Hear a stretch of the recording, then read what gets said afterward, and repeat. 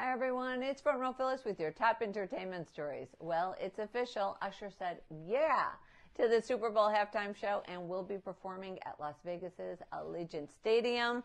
He will be taking a break from his residency concert series in Vegas to perform in the halftime show. This won't be the first time on the Super Bowl stage, as he joined the Black Eyed Peas in 2011, but the 2024 show will be his first time headlining.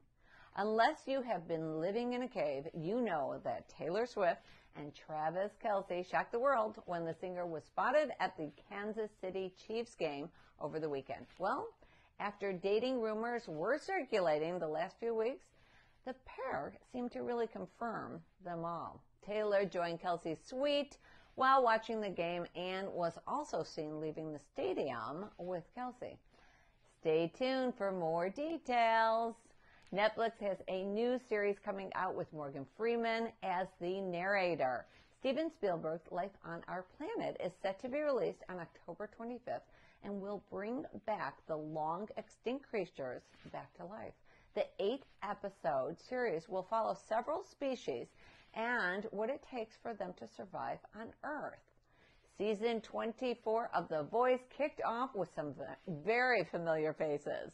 Gwen Stefani, John Legend, and defending champ Niall Horan are all back with newcomer Reba McEntire, and she is hoping to make her first season, well, a winning one. Live from the Chicago studio, it's Front Row Phyllis.